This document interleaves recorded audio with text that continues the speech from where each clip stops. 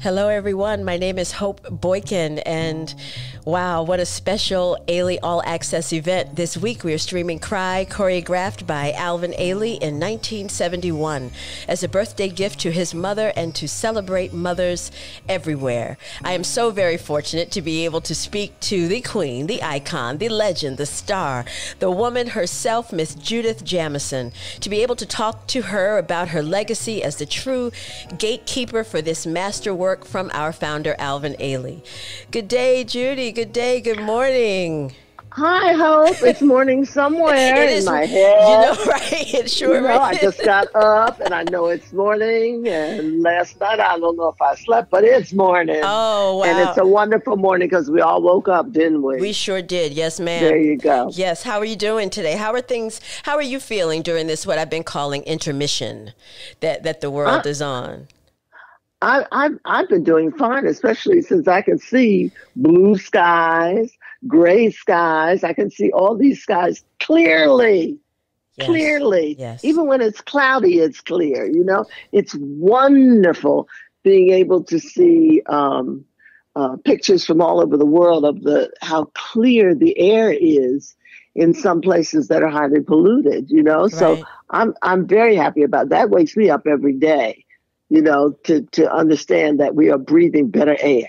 That's so true. there's always the upside. You know, that you have to have that side that you know you're protected. There's the upside of everything. It's like doing.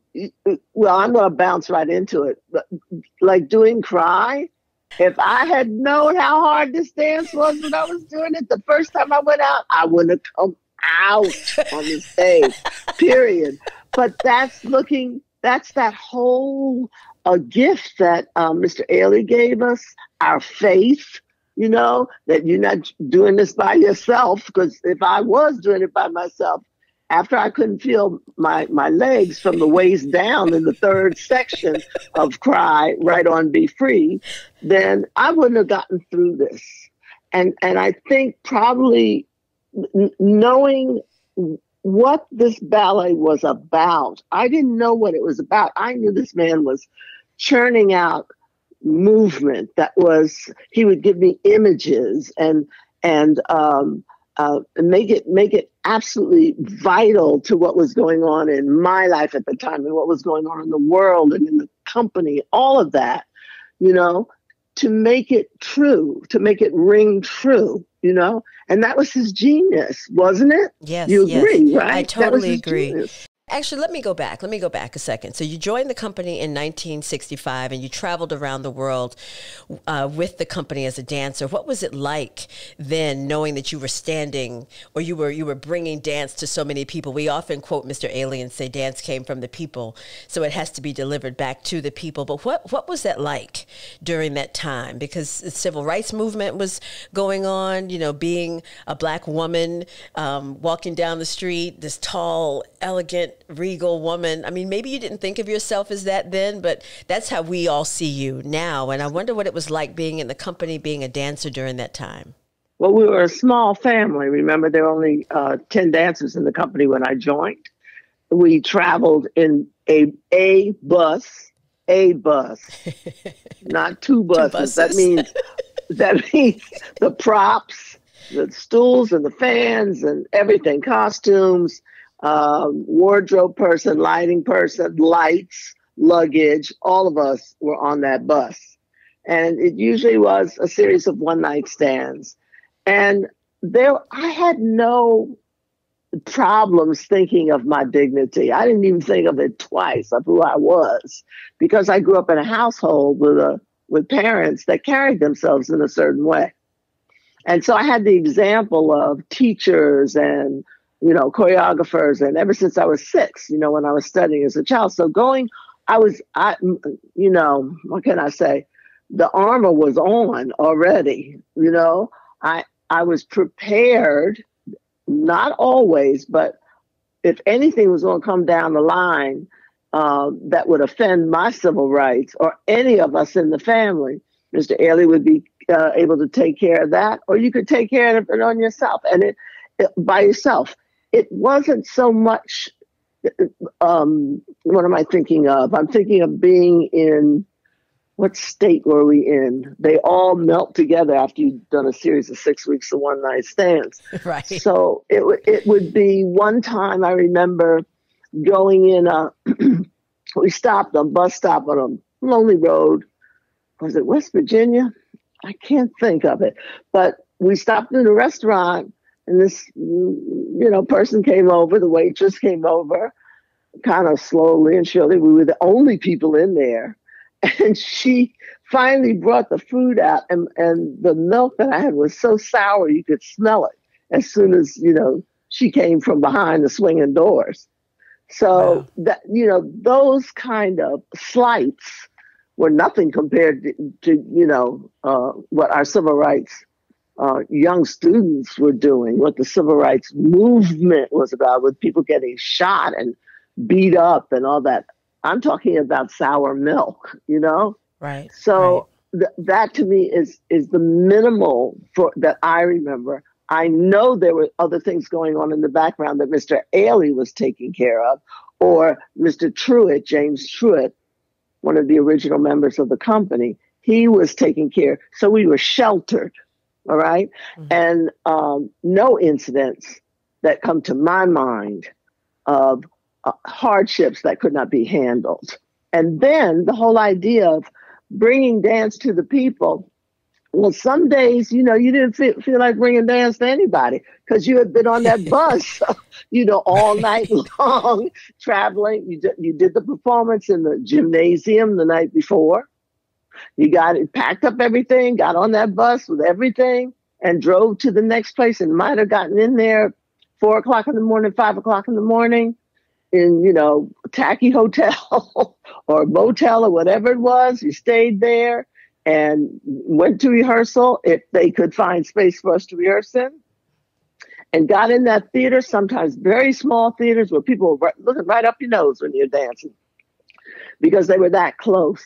But what a joy it was once you went through all of the traveling and all of that, to actually hear the appreciation of an audience saying, I get it. I understand that. And then afterwards, having people stay afterwards to say, thank you, and that to me was the greatest appreciation to this day, is when I see it for the last, since 1958, the same thing's been going on, where as dancers in Ailey, you are cherished and welcomed, and people are so proud and happy to see you.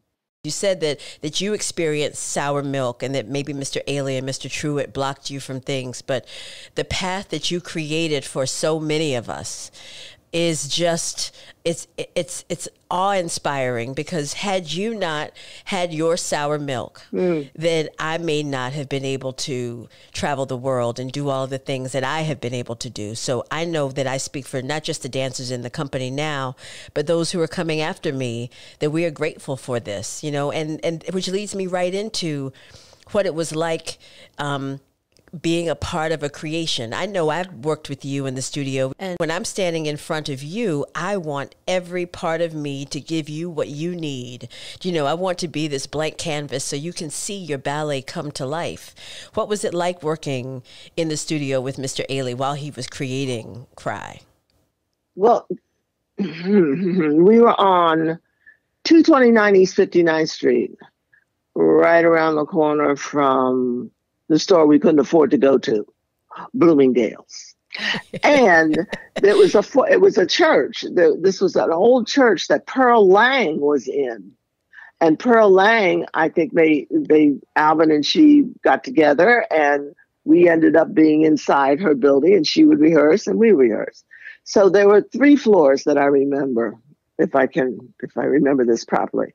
And it was on the 2nd floor, I believe, that he created this piece. This floors are wooden, by the way. There's no marley on them. Mm-hmm. And I don't know if marley had been invented. Wow. But in any event, you didn't get splinters or anything like that. That happened only when you were on tour. But he created this piece in something like 8 days or less. because it was spilling out of him, you know, and it wasn't until later that you discover as a choreographer that your body language means so much. If you're standing there waiting for the next step and it's not flowing from the choreographer, you know what I'm saying? So Yes. We always have to be aware of that. But I had no time to do that because he was feeding me information. It wasn't that it was quick, it was understood. So that's why I call Mr. Ailey my spiritual walker, because he didn't have to say anything to me half the time, most of the time.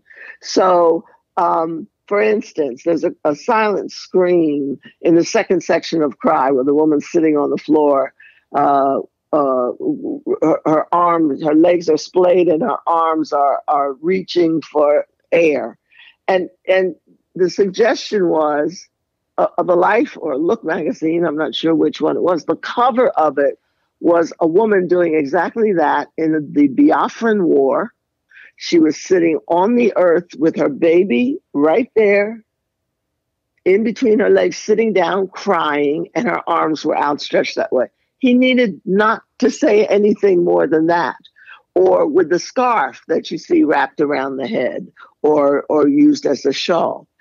He didn't say anything about, this is dedicated to all Black women, especially our mothers. Whoa! He didn't say that. Thank goodness I didn't know that.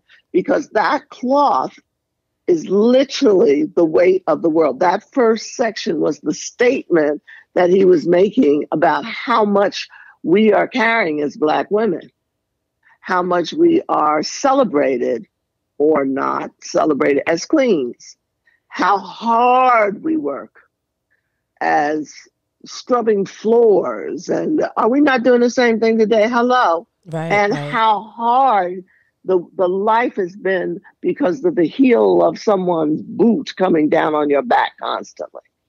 And he wanted to show that weight. And so he spoke of the weight, but he would be doing steps separate than what he just said. You know, he would be showing me movement.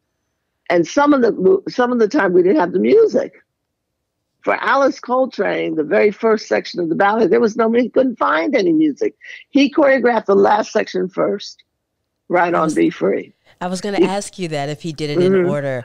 But out of order completely. Well, I've been reading a lot about how creators say you start with the end in mind. That's so interesting to me.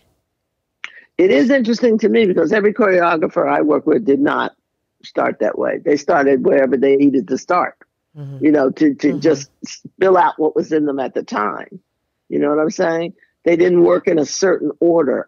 My hat is off to any choreographer that works in order. You know, that I'm thinking of Robert. He knows his music. He's got it, right.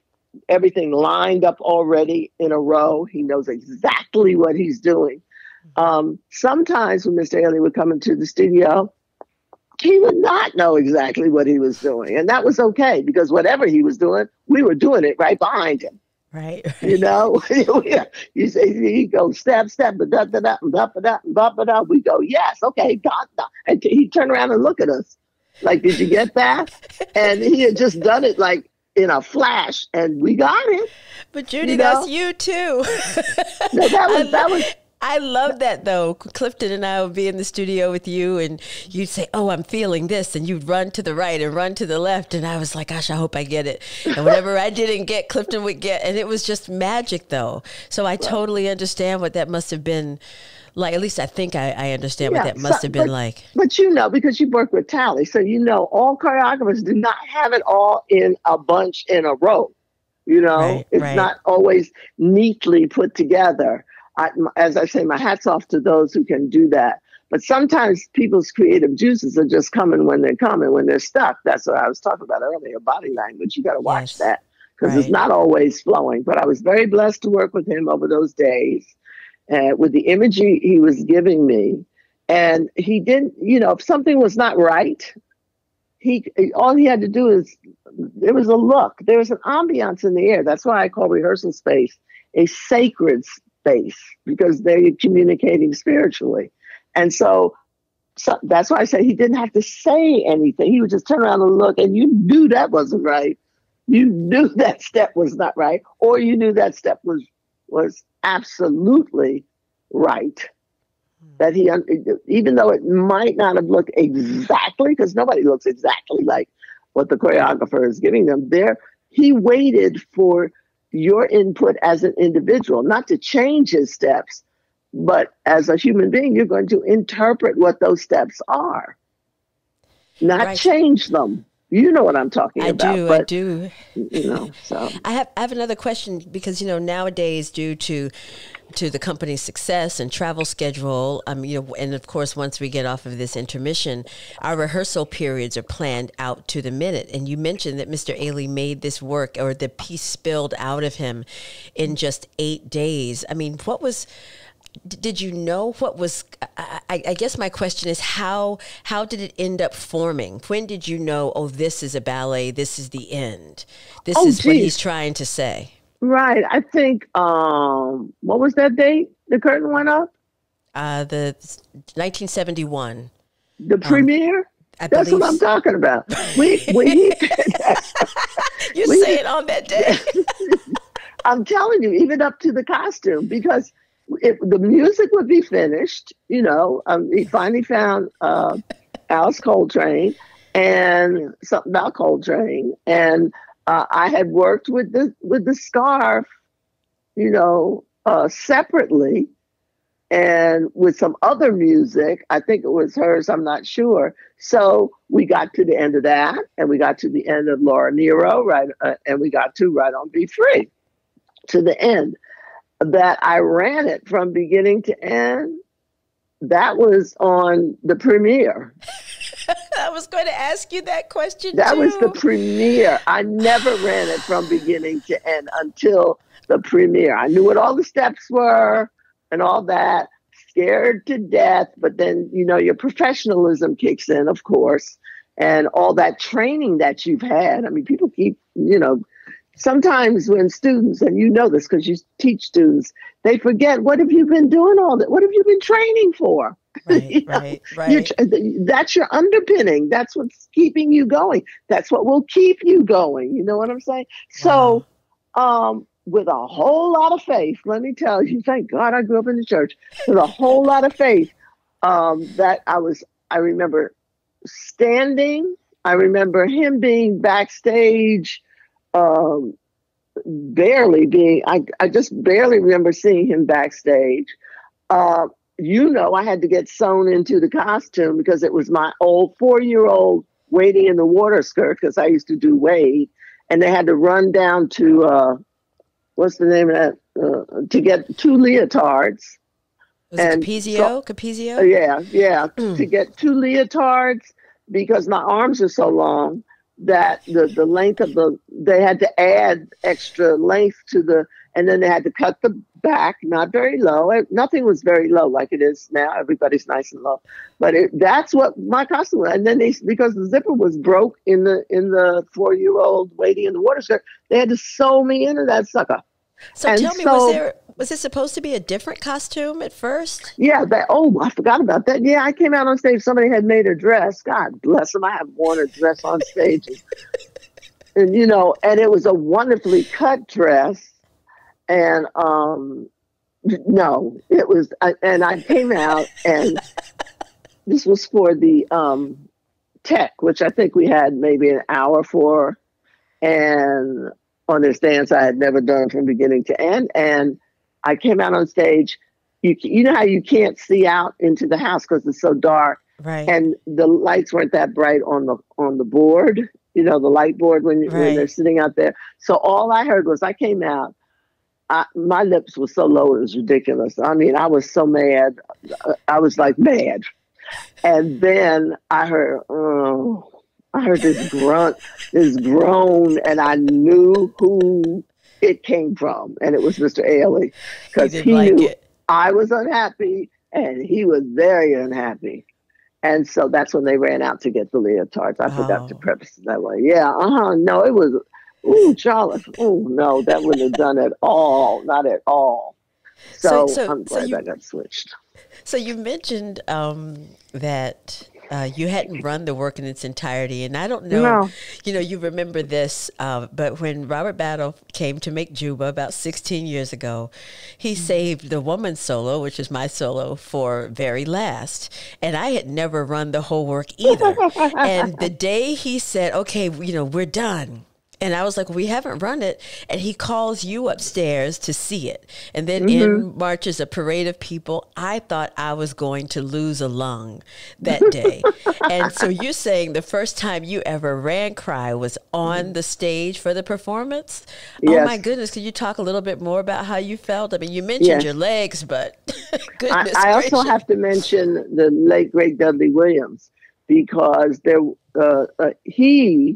there was no tradition set because it was the first time I'd done it. And he could see, he was standing at the back of the house at City Center. He must have seen, like, how is she going to get through this last bit she's going through? And he came and stood in the downstage right wing. Oh. It's not, and I didn't really see him. I knew somebody was down there in that right wing. And later I was told it was Dudley. Wow. And he, that energy, that came out. He didn't say a word. Nobody said anything. There was no like rah rah sis boom bah. But he was there. Dudley Williams was there in that wing. And what happened was, if you were talking about Juba. If was the solo last? It wasn't last, but it was in the last section. Right. So, I'm talking about. Yes. You don't know how much gas you have left. Right. And so you doing the Grand Prix, and all of a sudden you come around to that last lap, and you're going like, run, run, run, run, run, run. Come on, motor, turn over. Give me 400 horses, 700, 1,500 horses now. I need that horsepower. And all of a sudden your body goes, nope. No, I don't know why you thought I'd come up with any horsepower for you, but this is it.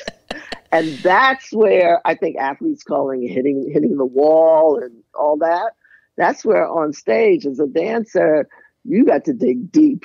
You have to dig someplace you have never been before, because I spent myself in the first and second sections. And so that was probably one of the most difficult things to do. The most difficult thing to do is the second one. You know what I'm talking about? Oh, the second cry. The second cry. Your second cry, right. Yeah, because you know what's coming. And you've got to figure out, all right, am I going for it like I went for it the other day with my legs I couldn't feel? So you make that decision. And I made the decision to just go for it. But I was scared to death. Because you don't know. Go ahead. No, I was going to say, you in your ballet hymn, there's a line of one of my favorite sections, and you say that about the wall. You say, go to the wall. Go to the wall, because if you don't go to the wall, you're not going to find out anything. Yeah, and if you don't get any further today than you did yesterday, then what's the point? Right? Yeah, exactly. That was my point. But that to me is the emphasis of what anyone who's studying dance, who's training, and who's working on that instrument, that to me is your initial thought when you come to any kind of class that you're taking, or learning any kind of new technique, or learning any way of dancing. That you what's the point of holding back? I don't understand that. Just go for it. Don't be timid about it. Just go for it, Otherwise, you're wasting your time and you're wasting mine. So I always need to see that in young dancers, in all dancers, that they are giving every possible part of themselves that they can give. Mind, body, spirit, soul, everything, with the gift that they've been given, Yes. You don't dismiss that gift. You work. It's special, and I must say, the older you get, and realize you can't be doing the same old things that you did before. You go like, oh, I didn't know I needed that muscle. Right, You right, know? right, Oh, that's what was holding me up, was not holding me up now. You right. know, so you come to some realizations the older you get, that some of those things don't work the same way they do. And your cleverness comes when you make the illusion that it's working. Hmm. That's the beauty of the arts and being on stage and being creative. I'm thinking too about times, and like I said in the beginning that it's a privilege to sit and have these conversations or have this conversation with you. But Mm. you shared something with me as a mentor, as an advisor, when I did one of our first pieces. You selected me, Matthew Rushing, and Abdul Rahim Jackson to choreograph for the Oh company, yeah, oh yeah. and you said, now here's your choice. You either read all the reviews or you don't read any. And she said, because you have to take all that comes in. If you don't want to Hmm. know the good, you have to accept the bad with the good and everything. Hmm. Now, once you performed Cry, I don't Mm. know how the reviews and things were happening at that time, but with whatever was said, did you ever have any idea? Did you think this work would become what it has today? And it's become what it has because of you. I've met people in city after city say, I saw Judith Jamison hold the umbrella. I saw Judith Jamison do Fix Me Jesus. I saw Judith Mm. Jamison do Cry. Did you ever think that this piece, this ballet would live the way that it's living? And do you think Mr. Ailey thought so? I don't know if those thoughts cross your mind, when you're choreographing something that in your mind while you're choreographing and you're going like, this will last for a long time or generation after generation. You don't go through that. You know Right, that. right. But what's amazing to me is I put this on all the women who have done this dance after, and I particularly am thinking about Donna Wood Sanders, who, after I'm complaining about being so worn out after that first cry, and the reviews were, well, I'll tell you about that in a second. But I think of Donna, who is the next one that just did the stuffing out of. I mean, she was amazing dancing Cry, and she would do Cry and Memoria and Blue Suite and the Umbrella all in one night. What? Yes, indeed. Alvin made Memoria for her. And so it wasn't like, you do Cry, okay, you can go home now. No, you got to finish, and Wow. begin. So the stamina and the strength and the artistic abilities of these Ailey women is just what carries it forward, what makes it viable. If each generation does not dance it and do it extraordinarily well, it dies. You know, Hmm. that's why Hmm. we have revelations as long as we have revelations, Right. Each generation informs the next generation. And so my hat is off to anyone who has ever done this dance and kept it alive. Otherwise, it'd be dead. Right. Nobody would know what we were talking about. But I think also that you were talking about what happened the next day. Of course, everything was very slow back then. This is 71. And um, I think Mr. Ailey waited for the newspaper to drop because you had to wait for delivery of the newspaper to drop at the New York Times. Clyde Barnes wrote the review. And Mr. Ailey called me something like 4:30 in the morning. I'm tired. And I love that. I love I love it because I had just been through all kinds of stuff, and my body needs some rest, My mind is that he called me on this phone 4 o'clock, 4:30 in the morning, and started reading this review to me. And I said, oh, this is wonderful, and I got to go back to sleep, which I did. So it didn't make an impression on me at all, except that he was so excited because he never read anybody's reviews to them. You Oh, know. wow. So I didn't see it until the next day, and see it up. It wasn't up on a bulletin board. It was, in a newspaper. And this is the first time I had ever seen my name in headlines. So that kind of impressed me to see my name in bold print. And then it just repeated back to me. Well, after that, it was like a train taking off because the PR went crazy and the box office had to change because I must mention Consuelo Atlas, most beautiful dancer in the company. She's the late Consuelo Atlas. But Connie was in the room at the same time. When I was learning it, she was learning it. I think Connie got a chance to do it maybe 3 or 4 times, and then they had to add performances of Cry. So they had to change the programming. And then people started calling the box office saying, is she dancing it? Wow. So that just flipped the switch. Otherwise, I was quite content. I've been in all kinds of situations where I should not be here. And here I am talking to you about what a wonderful gift this is. And the gift for me, of course, now is y'all. I get a chance to sit back and go like, oh, yeah, that's good. Oh, yes, beautiful.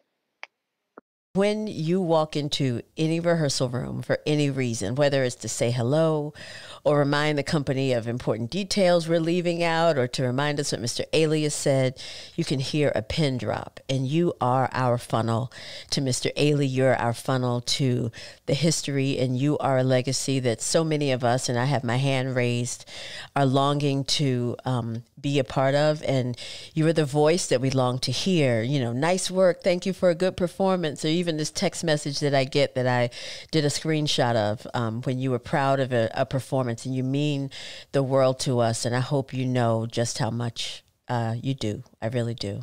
You're welcome. I can't wait till we can chat again. This is fun. Come on with it.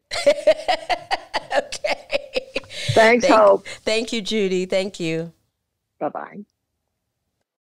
Our extended family and audiences are in for a real treat because this week's streaming will be Cry, choreographed by Alvin Ailey, and this performance is from 1972, and our audiences will get to see you, Miss Judith Jamison, and I am so excited because, wow, you have meant so much to me. You are, like I said earlier, queen, icon, legend, star, and I'm just so thrilled. So thank you so much, Judy, for everything. Thank you, Miss Jamison, for this time. And thank you so much for joining us here for an Ailey Up Close with Judith Jamison as we celebrate Cry this week for our Ailey All Access.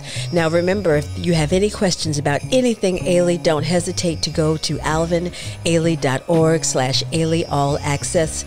A special clap for our first responders, our people on the front lines, helping us, getting us through this difficult time. And like Mr. Ailey said, dance came from the people, so it's got to be delivered back to you.